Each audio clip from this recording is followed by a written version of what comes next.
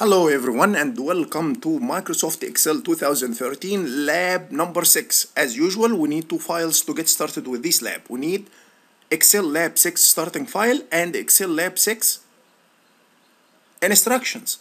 I will go ahead and open these two files side by side as we usually do.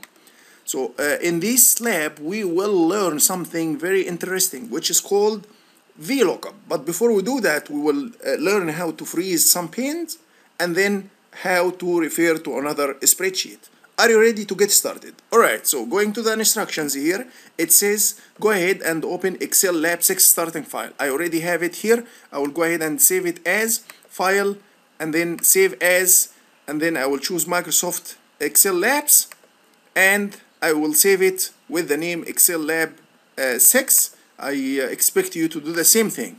Now I have the spreadsheet open and available to me. Before we get started with the rest of the instructions in this lab, please take a look at what I have in this Excel sheet. I have a lot of data, right? So now, what is the topic of this lab? Using VLOOKUP. So VLOOKUP means what? Vertical lookup. So VLOOKUP is a function in Excel that will enable me to find specific data from this large spreadsheet. Very easy, very quickly. Now, how do I do that? Before I answer this question, please look when I scroll down. What happens to the first two rows, to the header of this Excel sheet? As I scroll down, they disappear. So in the instructions, it says freeze the first two rows. So I will go ahead and select the row below them, which is row number 3. Let me maximize the window so you can see the entire options. And then I go to the View tab, and then click on Freeze Panes, and then click on Freeze Panes. Now, let's go ahead and scroll down and see. Please watch out what happened. There is a thick line. Do you see it? This line here. So this line is telling us that the first two rows are frozen now. So when you scroll down, these two rows will always be visible, and that's a good practice. So you always relate the data for each column to the column header. Are we good on that? Perfect. Let's go ahead and continue with our lab. So we finish freezing the first two rows in the sheet Virginia. This sheet here is called Virginia, and I froze the first two rows as you have seen. All right, in the solutions sheet, so you go to the solutions sheet, and then it says here complete the following steps. Type the VLOOKUP function in cell B2. So there is a table that is already built for you. So all what you need to do is keep in mind that there is a number in cell B1. This number basically is one of the ID that you see in here. One number. Let's say I'm your manager and I'm asking you to find the county, the city, the resource name, the listed date, and the address for the number I'm giving you in here. So you use VLOOKUP to do that. So building a table like that, I hope that by that time you know how to create a structure like the table that you see in here. So I'm not going to focus on building the table. I'm going to focus on finding the information that you need to tell your manager when your manager gives you a lookup value. Okay, let's say we are working in a company and you are Bob and I'm your manager. Bob, please give me the information you see in this table based on this lookup value. So what Bob will do once you hear that? Do you go to the spreadsheet and keep looking at this ID until you locate it, and then after you locate it, you keep scrolling to the right side to find the information that you are looking for? Or is there a better way to do that? We are computer professionals, right? So let's go ahead and find a better way to do that. How? Using the VLOOKUP, vertical lookup. Remember, in using a vertical lookup, the value that you use for lookup has to be at the first column here, as you see in the Virginia spreadsheet. So this is the value that I'm using for lookup, and this value here, this ID or this number, will enable me to find the rest of the data that I need to give to my manager. In cell B2, I will use the VLOOKUP function. So how do you start a function? Equals, yes, you're right. And then what is the name of the function? VLOOKUP. And once you type VL, Excel will give you the name of the function. You double click on it, and then you have some parameters. You need to provide where is the location of the lookup value. Where is it? It is already given to you in the instructions, which is B1. So if you click on B1, now I have the lookup value. This is the value that I will use to look up for some data. Now it's looking for the table. Where is the range, or what is the range of my table? Before you put the range, you need to put comma, and then after you put comma, I need to refer to the Virginia spreadsheet. So I will type Virginia, and then after I type Virginia, I need to put exclamation mark. That is telling Excel I am referring to a data range in the Virginia spreadsheet. I think that is very easy, right? So what is the range of my table? My table is A3, and I will point that out once I finish the function. A3 all the way until cell H what? H2842. That's a big range of data, right? And I need to make sure to find what? To find the column index number. What is the column index number? The column that has the data I need. For example, keep in mind which column I need from the spreadsheet. I need the county. County has an index number of 3, and I will show you that in a minute. Just make sure that we finish the function first, and then go look at our data. So county has an index number of 3, and I will repeat that again. So now I need to make sure that the ID is false. What does false mean? It means that I am looking for an exact match for this ID. So I will go ahead and type false here, and then I will close the parentheses and then press enter. It gave me the county name already. So how did this happen? So let's go ahead and go to our table or our spreadsheet. Now, what is the lookup value that I'm using? I'm using a value here from this column, right? Any random number from this column. Your manager can give you any ID or any number, and then you use this number as your lookup value, which is equals VLOOKUP B1. B1, where is B1? B1 is the location that you will use to enter the ID or the number that your manager will give you, all right? Now, look in the table that is located in the spreadsheet that's called Virginia in the range A3. Where is A3? A3 is here, all right? Actually, let me go all the way up so you can see here.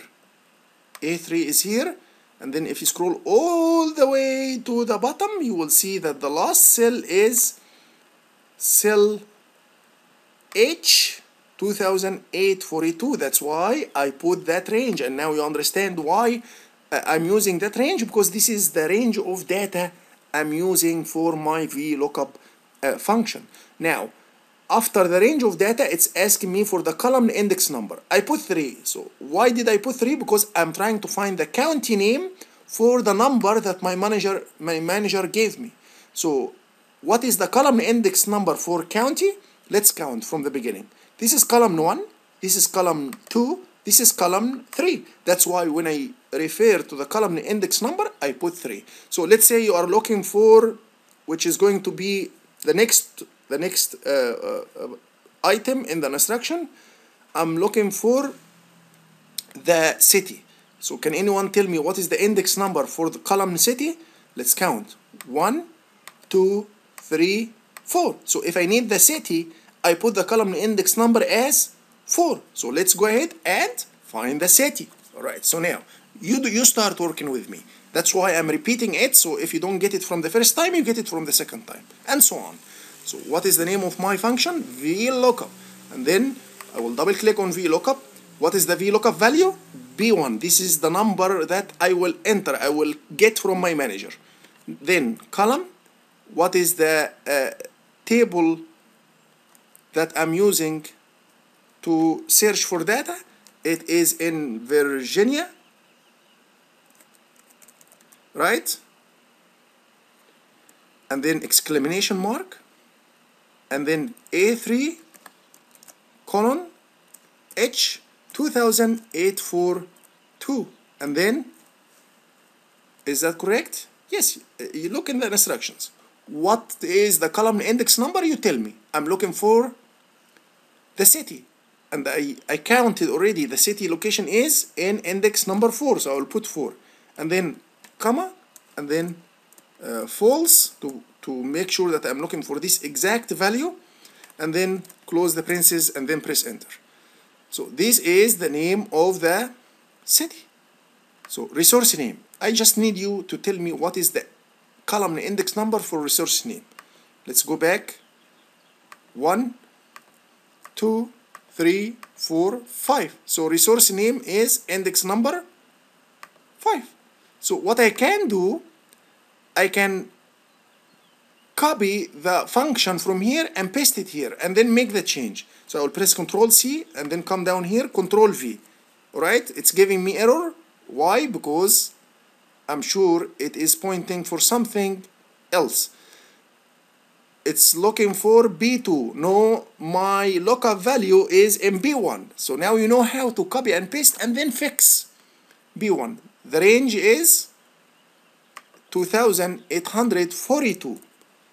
And the column index number, is it number 4? No, it's number 5. And then press enter. Let's look one more time. Again, the range is A3.